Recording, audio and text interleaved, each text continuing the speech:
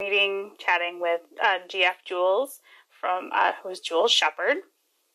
If you haven't heard of her, she's an amazing advocate. She has her own gluten-free flour blend and baking mix line. Just an all-around great lady. Hey, Ashley, how are you? See you like in a sec. Hope you love seeing pictures of that baby. So we're going to have Jules join us in just a second. So get ready with any questions you have about gluten-free baking.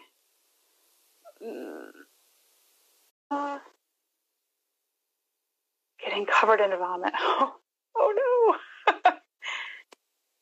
Hey, friend. Hi. How are you? I'm tired.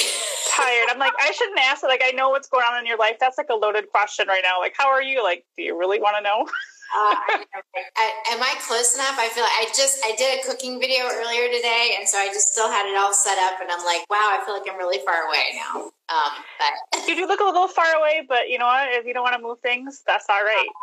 I don't whatever. As long you as do what works. Right? I can totally hear you.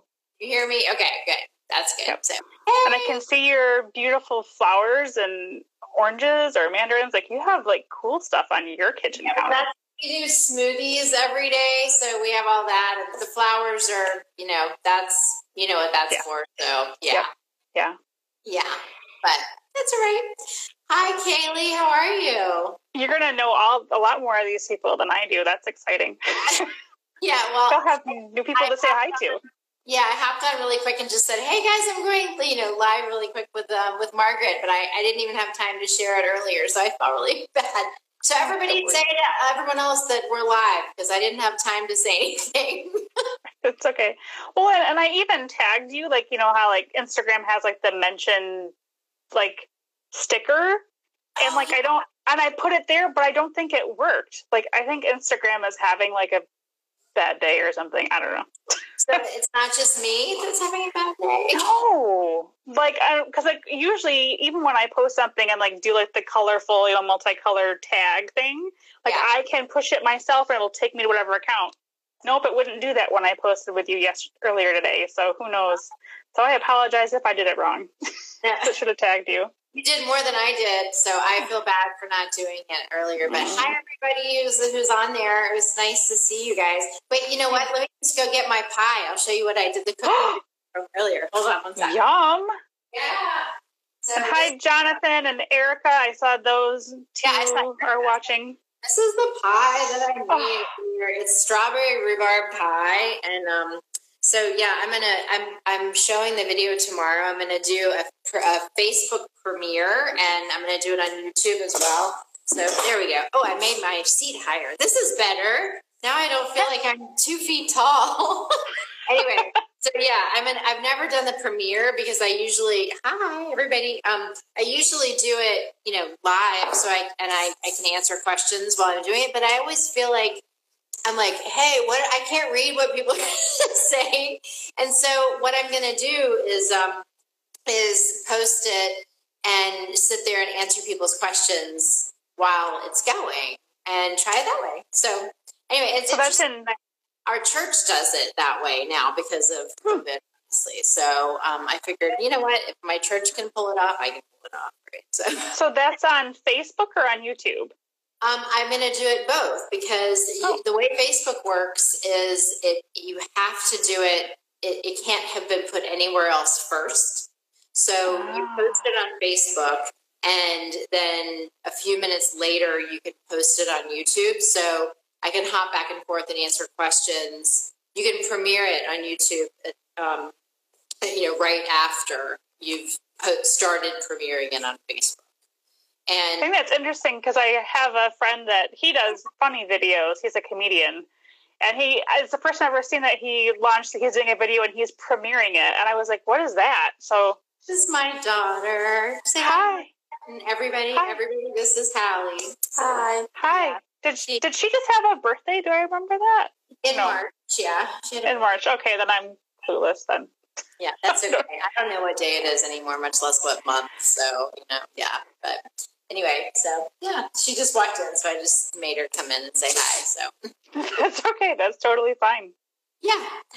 So anyway, that'll be tomorrow. I think we're doing it at 4 tomorrow, and it's going to be all about pies, making pie pastries. And what I realized was I've done so many cooking videos of making pie pastries and I've posted them on various places on my recipes, that it almost makes it look like making pastry is hard, because I've made so many videos that it's like, oh, this is overwhelming because there's too many videos. So I think I'm going to take down all of the other videos and just say, okay, here's the video showing how to make pastry.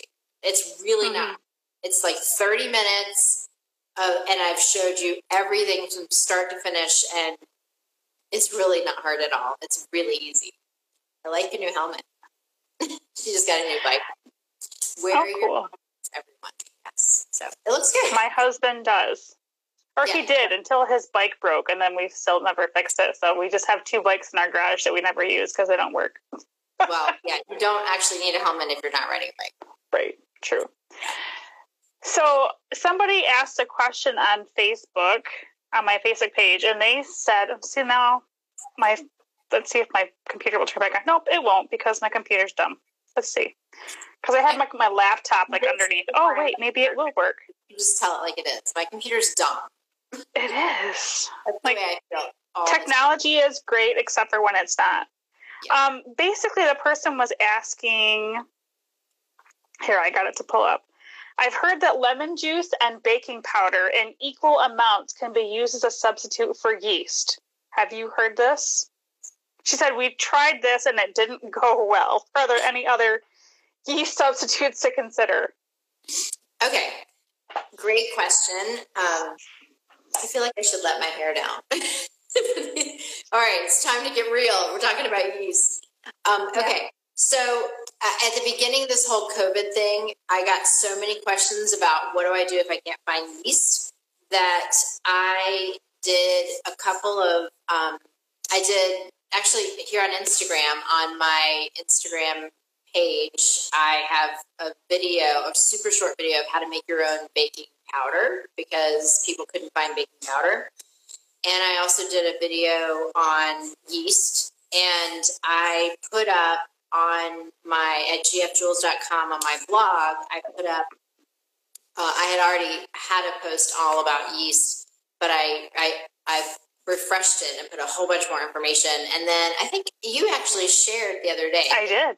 For sharing. I shared that, I think it was like a month ago, but again, time does not exist. But today I shared I think it was the yeastless bread recipe I shared today on Facebook.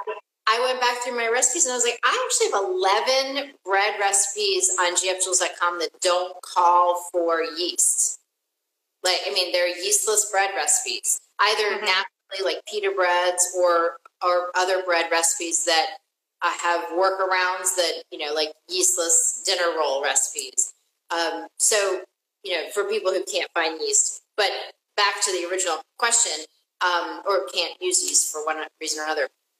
I refreshed that whole post on yeast, and I talked about what do you do to make your own substitute. And of course, one great one is sourdough, which is super popular. Right? I have a gluten-free sourdough starter recipe as well as the sourdough recipe. But it's not like a one-to-one. You can't just say, well, I'm going to use baking soda and something else to make yeast. That's not going to work because you're talking about a chemical leavener versus a yeast, which is a creature. It's like a living organism. So it ultimately what you're trying to do is to create leavening in something. So you're trying to create, the carbon dioxide bubbles that give lift to the bread. Usually is what you're trying to do.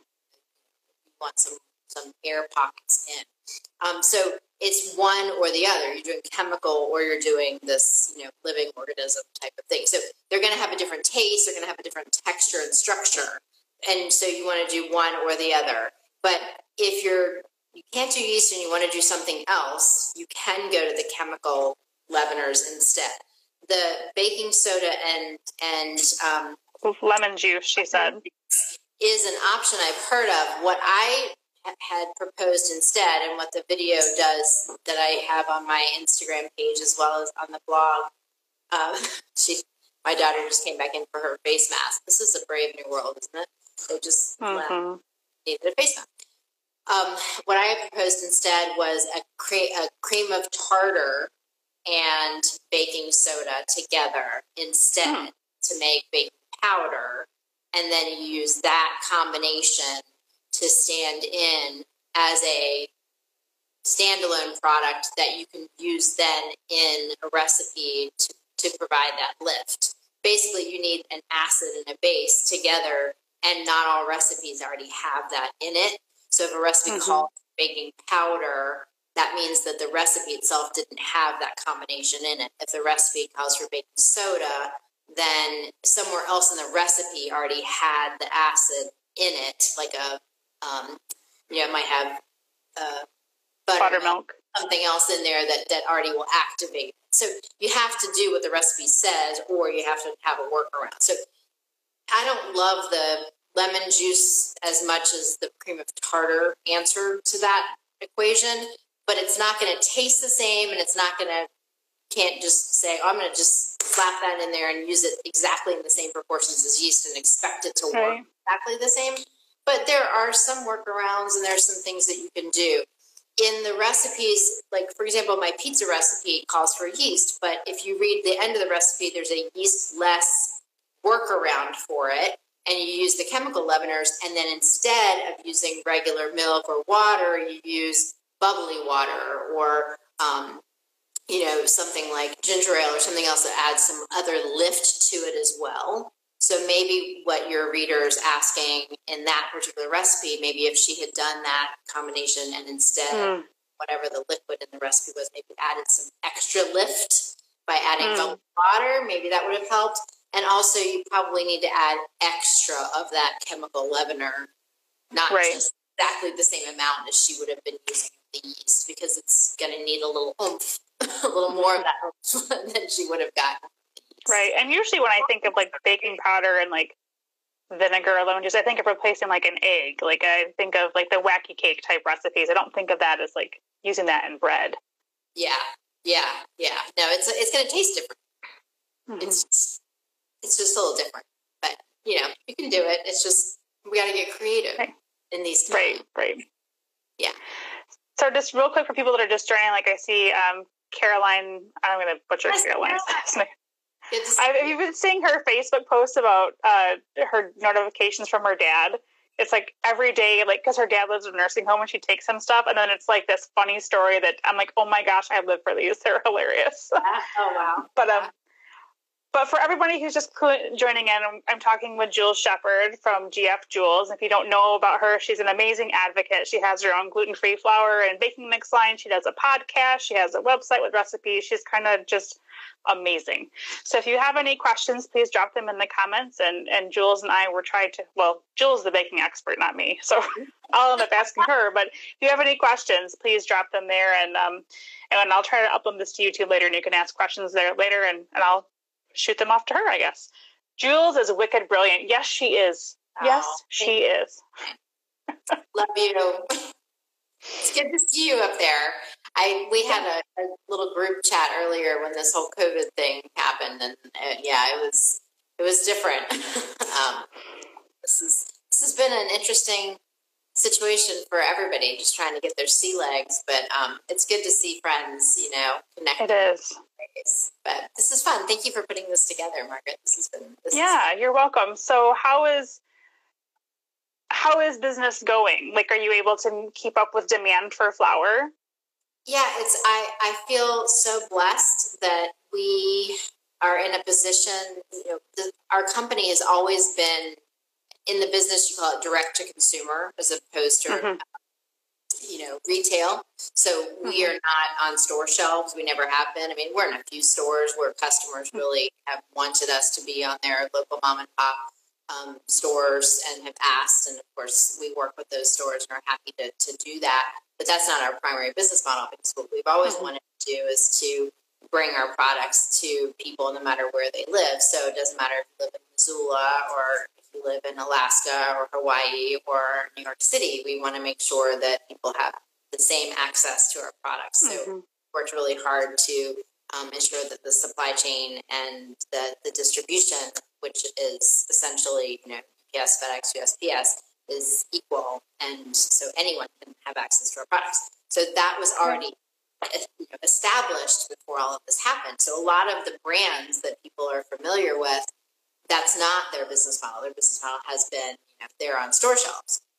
So when this all happened, we were already set up to help people who needed access to certified gluten-free, made in a dedicated facility, top 8 free, foods. And that's what we do. And we were already like that.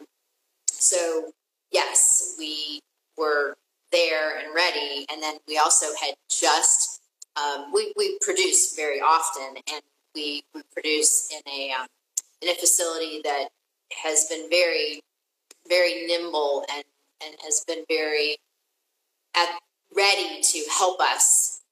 It's been amazing. We literally, Margaret, have been producing flour every single week in this whole production. This whole COVID thing, we've been producing every week. I've never been in this situation like this before, obviously. Is that more than usual? Oh my gosh. We always produce. We try to produce in smaller amounts more frequently so that everything that we get is fresh.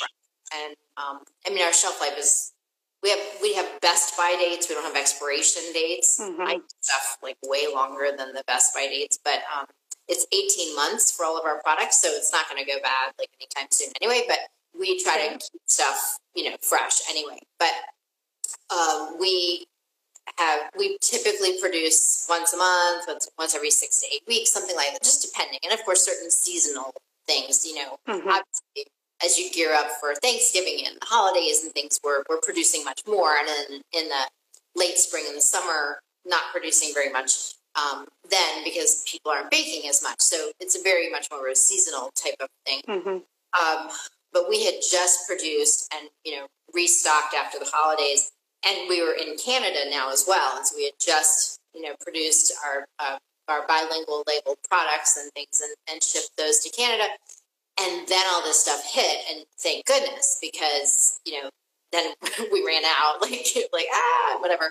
And we were able to restock. So we had, we did run out in Canada for a period of time. But other than that, between our production facility and our fulfillment center, we have not really run out of products. We have on Amazon, but between, because people can buy through our website at gfjules.com, or they can buy on Amazon. So we have run out on Amazon because the restocking time on Amazon, you can't control that. We've had products sitting in Amazon and they've said out of stock. We don't know when or if this product is ever going to be available again. I'm like, it's sitting in your warehouse. But you can't tell Amazon to, change their messaging. You can't control that.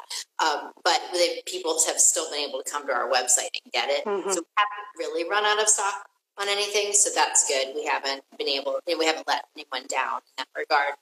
It's been a little bit different in Canada just because getting stuff over the border, that's just a hassle and a half.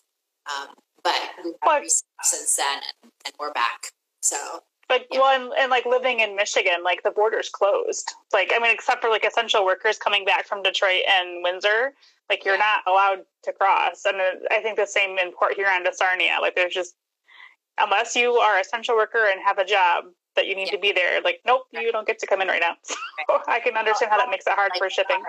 Are considered essential, obviously, in their food, and even more than that, I would argue if there was an argument to be made, and there's not, luckily they're like, oh yeah, totally, you're essential. But our products are even more essential because they're top 8 allergen free and they're gluten free products, so they're even more essential for people because they're medical, but they are still considered essential products. So we haven't had any problems getting them over the border, but just in terms of all of the paperwork, just that it takes to get stuff, and just the amount of money that it takes is just, it's ridiculous to what it takes to get stuff.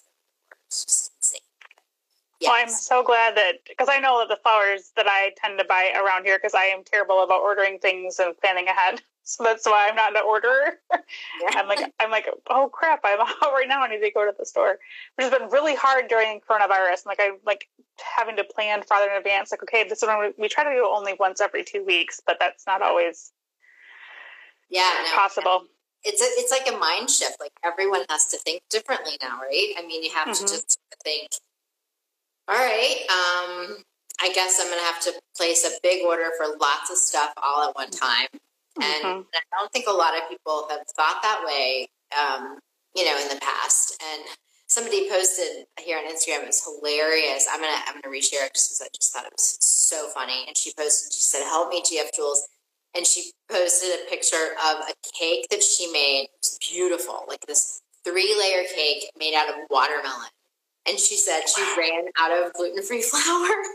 And she said, she said, "Help me, GF Jules, I'm out of flour." And she had to make a cake out of watermelon. So funny. But yeah, I mean, it's just like, you really have to think in advance. Like, you really have to think, okay. And the other thing we can't control is, we have flour, we are shipping it out, but we have no control over how long it takes UPS or whoever to get it there. Right. Like, and a lot of our customers are like, "Oh my gosh, I can't believe how fast this got there." But other times it's not, and you don't have any idea.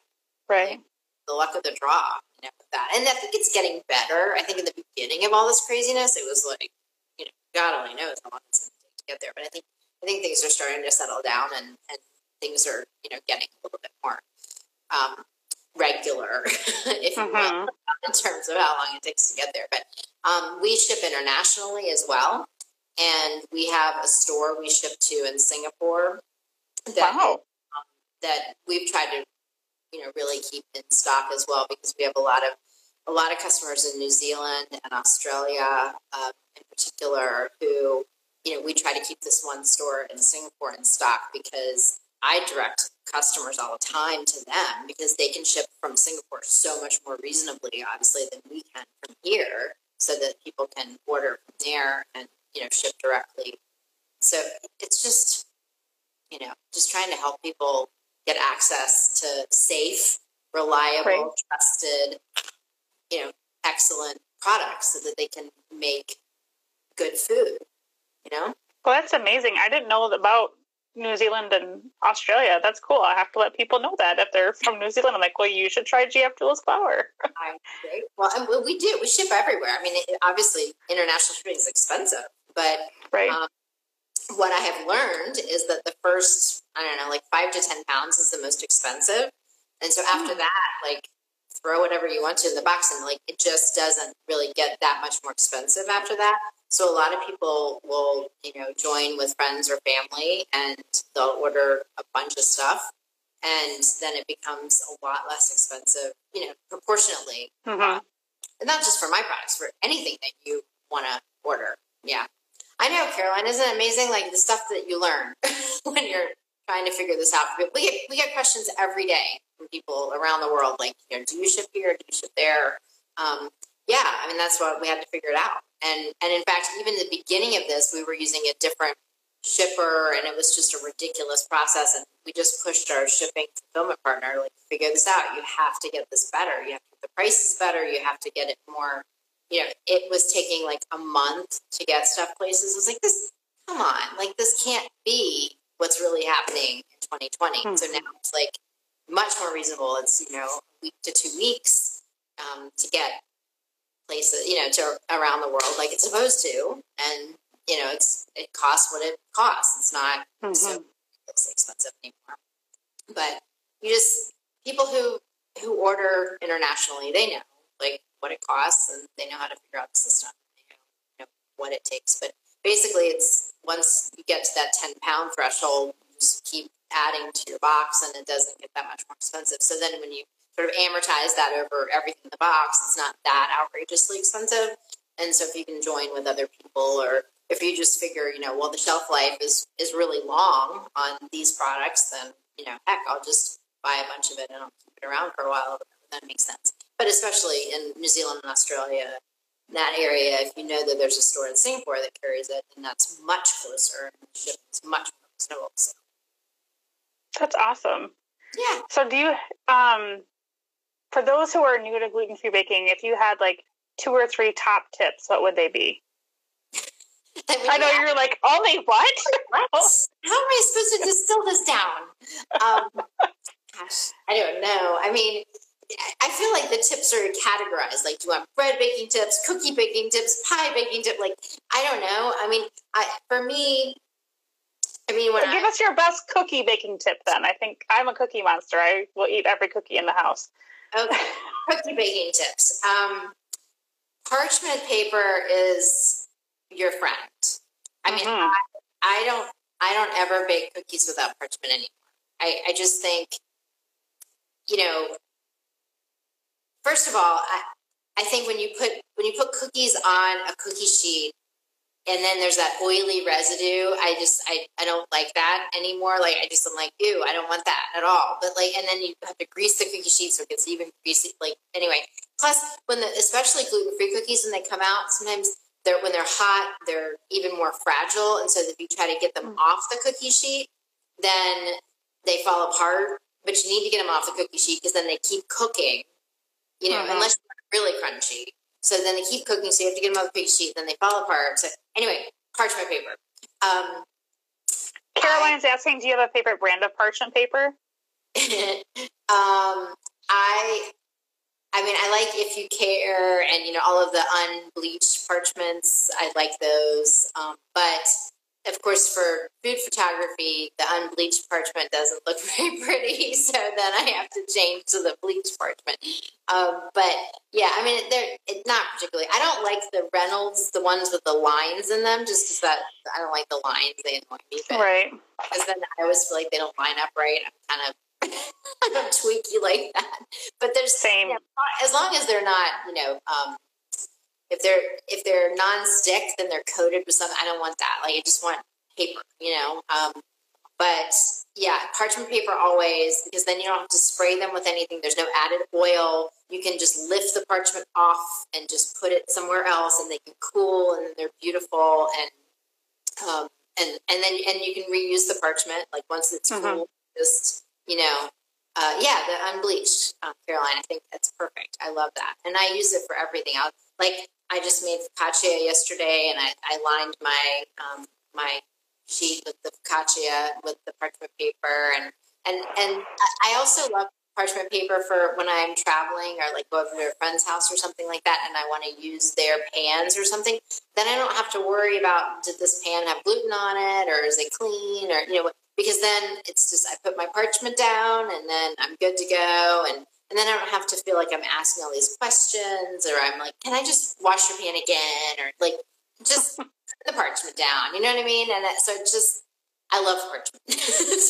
I use it for a lot of things. I use it for brownies. I mean, I'll line even loaf pans. I'm like, it's just so much easier to get out and clean. And I know, right? And even for like cakes or anything. Yeah, I love parchment. So there's a cookie tip for you. I'm trying to think. Do you always chill your cookie dough? I don't, because I'm impatient. Okay. I mean, you chill your cookie dough if you have to. Obviously, if you're having a problem with your cookies spreading too much or whatever, yeah, obviously throw it in the fridge or the freezer. Because then, it needs to sort of set up and needs to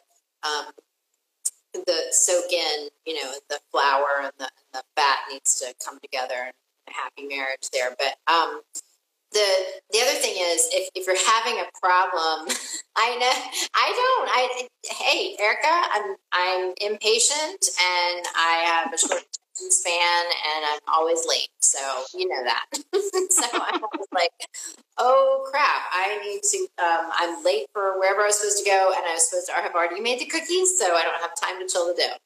But I can tell you that I always have cookie dough in the freezer, because I usually am late, and so I don't have time to make all the cookies, so I throw cookie dough in the freezer. So I will make cookie dough, and I'll just make the cookies, make what I need to make, and then I'll either put cookie dough in the freezer either in balls, like, you know, so that they're ready to go for next time, or I'll make a log and do slice and bake, you know, for later, or I'll just put cookie dough in a bag or whatever. That's, I mean, it's so handy to have cookie dough ready to go. But then if you're having problems with your cookies, like let's say they're spreading and it's just a disaster or whatever, just line an 8x8 pan with your parchment paper and throw the cookie dough in there and turn them into bar cookies, because that will fix almost every problem. It'll hold them all in there, and then once they set up, after they cool, it's probably going to be fine. And, you know, they might not be the prettiest thing in the world, but you can always eat them with a spoon, and at least you're not throwing them away, and they'll probably taste good. And as everybody always knows, you know, it's like taste is king, right? It doesn't matter what they look like as long as it tastes good. So if at the end of the day, if, you know, if it still doesn't work, you can always just put them in a pan and make a bar cookie out of it. A lot of people will say, well, I just kept adding flour and adding flour and adding flour. Well, that works to a certain extent, but sometimes you're just, you know, throwing good ingredients after a bad recipe, and that doesn't always fix it. So my first inclination, unless like a quarter cup of flour doesn't fix it, I just put my bar cookies out of it. Good to know. I like that tip. Yeah. What's your, and I won't ask pie stuff because I'm going to direct people to go watch your video. Yes. So you're going to have tomorrow on your Facebook page and on YouTube at 4 p.m. Eastern Standard Time. So best bread baking tip, but for people that can't find gluten-free bread at the store and they're making bread at home, maybe one or two top tips. Okay. Well, first of all, the biggest overarching tip of everything is that a lot of people get super frustrated that they can't bake anything gluten-free, cookies, bread, pie, whatever, and it's all terrible and whatever. And it honestly comes down to the flour that they're using. And I tell people this all the time. There was this lovely person who was talking about gluten-free tortillas. It was right before Cinco de Mayo. And she said she had just about given up on making flour tortillas for her family. And she was so sad because they really wanted gluten-free flour tortillas. They love flour. And I said, please just try making them with my flour, because I promise you, you know, you will love them, and don't give up on this. And it's not you, it's the flour. Because if you think about any recipe, be it cookies, be it bread, pie, it doesn't matter what it is. What is the main ingredient in any of those things? It's flour. And if you're using a flour that is, you know, dry or crumbly or tastes funny or smells funny or whatever, it's gonna mess up your recipe. And in gluten-free, there's so many different types of flours out there. In gluten baking, there really isn't. I mean, most people just go and buy, you know, whatever brand it is. It could be Gold Medal flour, it could be Safeway, it could be Kroger. They're all the same. It's you know, all-purpose white flour. And it is all the same. In gluten-free, they're all totally different. Even if you turn over the label and it kind of looks the same, the proportions may be totally different, or the individual raw ingredients may be totally different. I mean, you could look at the ingredients on my label and you could think, I can make that. You cannot make that. Like, literally, the percentages are so finely tuned, and the individual ingredients are so, like, so specific. Even, like, it says tapioca starch on here. There are 3 tapioca starches in here. Like, 3. Wow. Yeah, like, you wouldn't know that. And they're so specific, and they're in there specifically for specific reasons, and they do specific things, and you couldn't even buy those. If you tried to find those, you couldn't buy them because they're not available to consumers. They're like they're manufactured, whatever. So there's no way that you could possibly find them. So how is it that a person could, you know, try everything out there and know that they have succeeded? They couldn't. So try something else. Try a different flour. It's not you. It's probably the flour that you're using. So I said to this woman with the tortillas, I was like, please just try it. I know that this flour works in these tortilla recipes and you will love it. And she wrote back, she's like, oh my gosh, thank you so much for encouraging me to try your flour with these tortillas because my family loved them and it was great. And we had this, we finally had tortillas again. It was amazing, whatever. And I'm not trying to say like, my flour hung the moon or whatever. I obviously love it. And I think that it's fantastic and it works great in my baking. And that's fantastic for me and for lots of other people. It might not be the right one for you, but I encourage people not to give up because it's, flour is the ingredient that makes all baking work or fail. So if you're not having success, please don't give up. Please try something else because it really probably isn't you. It's probably the flour that you're using. So look around, read reviews, talk to other people about what they're using and find something else because it really, I don't want people to give up because it really have to be bad. It really can be amazingly yummy and really, really good. So to your bread question, you have to find the right flour because if you're using a funky flour, a heavy flour, dense flour, you're going to find that your bread is dense. It's funky. It smells funny. It tastes funny, whatever, because that's the flour that you're using. Not all flours are made for making bread. And so you really have to do your homework on finding the right flour for bread.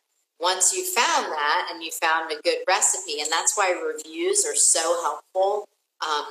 And I encourage people to really, take stock of in what other people who have made that recipe say or made that mix say, because they're just like you. Like they're out there baking and trying recipes too.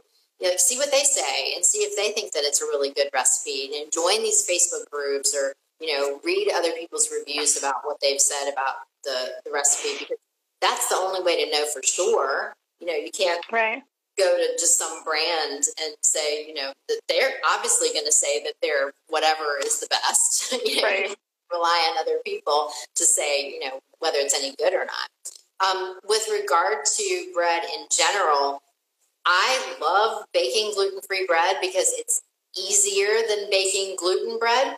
It's faster than baking gluten bread. It doesn't take any fancy techniques or any fancy skills.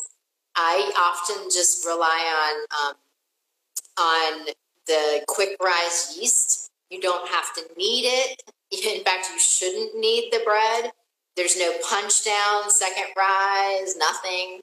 You don't need a bread machine, but you can use a bread machine if you want one. I have a really detailed article on my website at GF Jules about using a gluten-free bread machine, or if you have one that doesn't have a gluten-free setting, how to program your bread machine. The bread machines that I like that have gluten-free settings, but most of the time I end up just using my oven without a bread machine. If you're more comfortable using a bread machine, then that's what you should do. It's cheaper. It is amazing to have the smell of fresh baked bread. You know this, Margaret, to fill your house with the smell of fresh baked bread. It's amazing. So if you've never baked bread, I think it's really empowering. And if you're ever going to learn how to do it, why not do it now when we're all stuck inside with nothing else to do and you probably can't find gluten-free bread anyway? There's so many different options out there. And focaccia, like I mentioned earlier, oh my gosh, you just bake it on a cookie sheet. It takes 10 minutes to bake it. 10 minutes, Margaret. It's so easy. Anybody can make it. So find a recipe like that. Start with something like that. It's super easy. And get your groove, I did that. I made that. That's awesome. I'm a rock star. I just baked bread. And then you can just start experimenting and go, I can make that too. And I can make that too. And then when this is all over, because eventually this will all be over, then maybe you go, I'm not going to buy that store-bought stuff anymore because this is so much better and it was really easy and it was less expensive and my family actually all liked it even though they're not gluten-free. And so you might start connecting the dots and realizing that it actually is kind of pretty cool to make your own bread. Was that a long? For sure. That's okay. Margaret's over there. No, I'm sorry. I don't I have a dog that doesn't sleep well. So like I come up half, we've started this terrible tradition of tucking her in at bed at night. The dog, not a kid, a dog. And if she gets untucked, she will wake you up in the middle of the night to tuck her back in. I am not even kidding. Oh, I'm like 2 a.m, she'll be, and I'm like, go lay down. I'll cover you back up. So you need an intervention. We don't have any kids, so she's my kid. So I just give Yes, in. you officially have a kid. Yes. Real quick though, you said you use. Did you say quick rise yeast? So I've always used the active yeast that you have to proof first with water. So you use the quick yeast that you don't have to proof ahead of time? Yep. And so that's interchangeable, right? Like, I mean, the recipes that I've used where I've proofed yeast before, like I could just not proof it and throw it in, right? Am I understanding correctly? Using active yeast. If you're using just the regular active yeast, you still have to proof that. Right. No, but I'm saying if I have, because my husband, bless his heart, went and got yeast for me, but none of it was active yeast. So I'm like, okay, now how do I use this quick yeast instead? Now, again, the article I told you about that I wrote all about yeast at gfjules.com blog, if you type in just like yeast on the search bar, it'll come up with that article. It talks about the differences between the yeast. If you're using the active yeast, you do have to proof it. If you're using the quick rise yeast, you do not have to proof it. You just throw it in with the other ingredients and make sure it mixes up really, really well, so it's distributed well. It is absorbed, right? But the proportions are the same. The packet sizes are the same. It's 2 1/4 teaspoons yeast. But you basically, you don't have to sit and wait for it to activate. Which is nice because, so here in Flint, because we still have to have filtered tap water, like we still have to jump through all those hoops. And you're not allowed to use it with your hot water. So I have to run cold water, then warm it up. Then it's always too hot, so then I have to wait till it gets to between 105 and 110. I'm like, if you're telling me there's a faster, easier way, I gotta try it because I'm tired of temping my water. But for gluten-free, you can. For most recipes, you can. You can do that because you don't have to let it do this whole rigmarole about, letting it rise and punching it down and then letting it rise again and all that kind of stuff. The quick rise yeast lets you get away with avoiding all that time. So you can just sort of do it that way. The other thing and when I say you don't have to do that stuff, I mean, don't do it. Do not punch down your gluten-free bread and do a second rise because you will kill it. I can't emphasize that enough. You will get one rise out of your gluten-free bread. That whole thing about punching it down and letting it rise, that is to exercise the gluten and to stretch it out and all that kind of stuff. If you do that, you're taking all of the rise that you've just gotten out of the yeast and you're just going, and it's not coming back because there's no gluten to stretch and give it back. So you need to just do it once. And so if you have something like a challah bread or a cinnamon roll or something that's shaped like a crescent roll or anything like that, it has to be shaped and then risen in order to be the most successful, happy, shaped, fluffy, risen gluten-free bread that you have. So don't let the dough rise and then shape it and rise again, is what you're saying. No. Because that's what I've been doing. Yeah. Okay. So to read on my blog, there is the 18 top tips for gluten-free bread baking. Okay.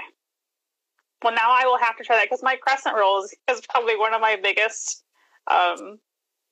traffic makers from Pinterest to my site. And so it's let the dough rest for 90 minutes, then shape them, then let them rise again. So now I need to try them again. Yeah, I think if you do it again and try it this way, I think you'll find that they'll rise even higher and be fluffier. Okay. Well, thank you. That makes a world of difference. Yeah. Who wouldn't want fluffier crescent rolls? I know, right? Exactly. Yeah. And I think too, like I have butter in mine, so I think I was going to try it again too and see about like kind of like how you do with pie crust, like cutting it in, because then that creates air pockets when the butter melts. So I'm thinking, okay, maybe I need to try a few changes. But yeah, I get into all of that, and you'll see tomorrow in the video, the pie crust making video. I get into all of that about the air pockets and keeping your butter nice and cold and all that kind of stuff. So it's the same principle with the crescent rolls, with anything like that. It's exactly the same thing. I do that with my pastry, with anything like that. Working that in. You want to keep it, nice and cold, not overwork the dough, and You're amazing. No. Well, those are most of my questions, and if there's anything else you want to share, I don't want to take up too much of your time, but if there's anybody else that's watching that has questions, please feel free to chime in. But I just glad that you're doing okay, and given everything, everything on top of everything, especially for you lately, it seems like. But just thanks for your tips and your willingness to be an advocate. And, I still think of you as, the cake and the 100, 133 and all that you've done, just in the beginning, even just to be an advocate and all that you've done for the celiac community is just huge and phenomenal. And I'm just honored that I'm your friend. So thank you. Likewise. You're welcome. I love you so much. You're such a sweet person. You do so much every day for the gluten-free community as well. And I love that we've gotten to know each other over the years. And you're such a special person in my heart. So I appreciate you invited me to be a part of your month of, celiac talks. And I appreciate that very much. Thank you isn't she a rock star advocate too? I love her. I think she's talking about you. She is too. I know. You really are. I was talking to Erica, Celiac and the Beast today, and I was just saying, it's just been such a busy month for me lately with some other stuff, but I haven't had a chance to share all this content that is on my site, and it's Celiac Awareness Month, and I've been for a long time, and I want facts to get out there. I want hardcore information to get out there. I want people to know the facts, the truth, the time tested, right? And interviews with Dr. Fasano, like all of that stuff that's on my site, and I haven't had the chance to share it like I should this month in particular. And I feel like it's hard anymore with a lot of the newer people joining in, on social media in particular. It's hard for people to tell the difference between, yes, out there saying, yes, eat this protein bar or whatever, and people who know what they're talking about. How is it, especially people who are new to the community, how can they tell the difference? How do they know, like, what people actually know what they're talking about? how do they tell the difference? And that's part of our job too, I think, is to be able to, point out other people who are trusted sources, because it's important to know who to rely on and who to go to, because that's the only way for people to stay safe, is to know who they can trust, not just for recipes, but for how to read gluten-free labels, how to find, reliable sources for reporting to the FDA, how to go to the grocery store and shop safely. All of that stuff is really important. And if you're just following bloggers who, are, whatever, taking pictures in front of, restaurants with bagels or whatever. Right. Well, and even on the other side, like I shared, I've been redoing some of my old posts with new images now that I understand what Canva is and how awesome it is. So, but I updated a post, and I took an image from a different site and of course gave them proper credit and linked back, but it was an explanation of how is a nutritionist different than a dietitian? And like, who are you getting your medical information from? Because a lot of these terms, like, well, what's the difference between a dietitian and a nutritionist and a health coach? And like, who are you going to for your medical and health information? And make sure you understand, because they're not all the same. Yeah. Yeah. No, that's a really good point. It's a really good point. Yeah. Well, I look forward to reading that post. I will send you the link. It's an old post, and I just had updated it with new pictures. I'll send you the link. But it was a really good, and the person that shared it, they were a dietitian. So they were a medical practice that could be trusted because they've done the time and the study and all that stuff. So yeah, we need to make sure we share from reputable resources. Yeah, totally. All right. For sure. Look forward to that. Well, you have a great night, and thank you for your time, and hello to your husband and children and mom and dad and everybody else. I got a house full, so. Yes. House party at the Jules Shepard house. Right. Not so much a house party, but it's a house full. Let's just put it that way. Right. Well, thank you again for your time, and I'll be in touch, my dear. All right. Take care, and goodbye, everybody. It was nice to see some friendly faces out there. Stay safe. Yep. Bye.